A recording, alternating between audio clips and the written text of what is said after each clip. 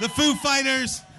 You have now inducted. Congratulations. And just so you know, and this is very important, the Edge Rock of Fame, the architect was the same man who made the Hotel California in Margaritaville, so you're in good company. So congratulations. Wonderful. Before we move on, I got to just, on behalf of everybody, you guys basically saved rock and roll Sunday night at Lollapalooza. Thank you. It was, honestly, it was a good day. I woke up that morning, and I knew we were playing with the Arctic Monkeys. Monkeys are great. The Cars were playing that day. The Cars played. And so I woke up that morning, and I opened up my curtains, and I saw that it was raining. I was so bummed, because I don't mind playing in the rain, but I always feel bad for the audience, They'd be like standing around all day waiting, and then all of a sudden, it just starts pissing down rain. So, So then I looked at weather.com, and it said that it was going to rain from 5:30 to 6:30. And I thought, oh, good, it's not going to hit us. It's going to hit the monkeys. So, and then right before we went on, I was walking upstage with my guitar, and our production manager, BB, said, okay, dude, look, it's going to storm really hard in about half an hour, but only for about 20 minutes. So just be careful.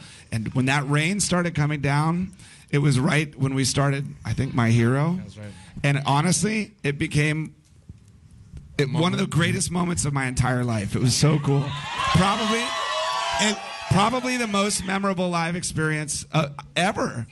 Absolutely. It was insane. Mine too. And it was just an example of trying to thoughts of today of why this was so important for us and what the last generation has equaled. It's called something like substance over glamour, and that's what that night was. That night was about substance. That's what the last 15, 16 years have been about. It's been about substance over glamour. Definitely over glamour. A lot of glamour too.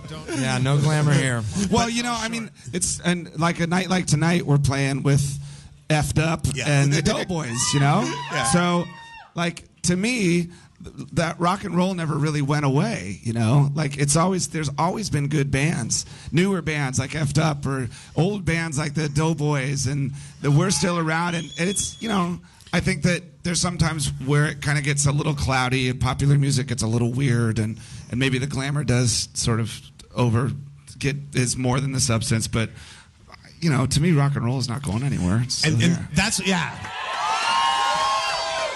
And another thing, I was thinking about your relationship with the station here, and that's what this is all about. Our Rock of Fame is acknowledging the bands that we've grown up with the last year.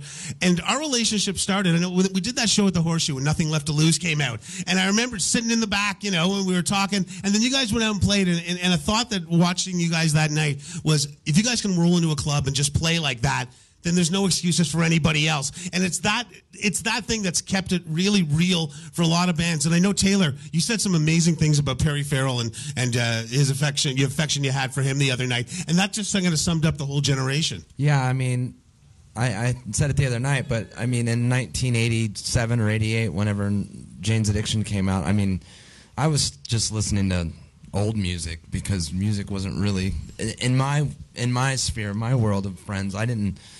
I was just listening to old 80s music because it was all not really good as far as hard rock. And then Jane's Addiction came out and totally saved rock and roll for me. They really did. So Perry's, obviously, that band and Perry are so important to, there wouldn't be alternative rock, whatever that means, radio stations. That wouldn't be here. And there might not be what again, I can think back to another time you guys came and did that free show at Lee's Palace. You guys remember that one? You did that free show at Lee's. I think, Monsieur, you did some dancing on a bar that night with a guitar. I don't know what you're talking about. But I think whatever walls were busted down 15, 20 years ago, that bands could come into. There's edges all over the world, and I know that you make the same effort everywhere you go, and that part has built that connection between the audience and the bands. That's something when we were growing up, we never thought we'd be this close to the artists. Well, that's kind of the exciting thing about now, I think, is that when Jane's Addiction first started getting popular, doors were opening. Lots of bands were opening doors for other bands. Like, Husker Du started getting kind of popular, and then the Replacements were getting popular, and college radio started becoming more popular, and all of those doors were opening up for bands to come. But then all of a sudden, the underground blew up, And the underground was a nice place because nobody really had career aspiration. People just were making music because they wanted to start a band with their friends and get free beer or whatever it was, you know. And so it was that independence that was awesome. And now that, you know, the music industry it's in the people's hands now. So it's back to that place where you can do your own thing and be really independent and do it for the right reasons. All you need is a computer, and you can let the entire world hear your song. And I think it's really exciting because anyone here can start a band and anyone in the world can hear your band. So it's kind of even better than it used to be. You know what I mean? I think it's exciting. Another great moment, we all remember Edgefest '98 because it was a highlight. Edgefest went across the country. And I remember this, and you guys tell the story. Green Day wasn't being very nice to the bands that were playing after them, if you remember, with the drums. And then the last show of the tour, you guys decided to little avenge on Green Day. You remember that one? Yeah, we well, kind of stole their gag, didn't we? I mean, the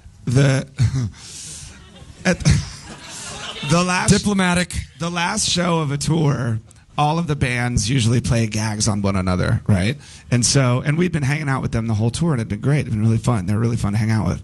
And so the last night of the tour, every night that they would play, they would set their drum set on fire. And so we were trying to think and we went on right before them every night. And so we thought, okay, well, what if we burn our drum set first? Just to see, if they would still burn their drum set. And we burned the drum set, and the crowd just went bananas, because if you burn anything on stage, people freak out. And so, we'll see what happens. And so, so we burned the drum set, and I remember as we were walking off stage, one of the road crew looked at us and went, "That's not cool, man." And you know what? They still burn their drum set. And there's people all over the world that gave you a check mark because Trey Cool's been doing that to everybody. Yeah. We are here. It is the inaugural Edge Rock of Fame induction ceremony.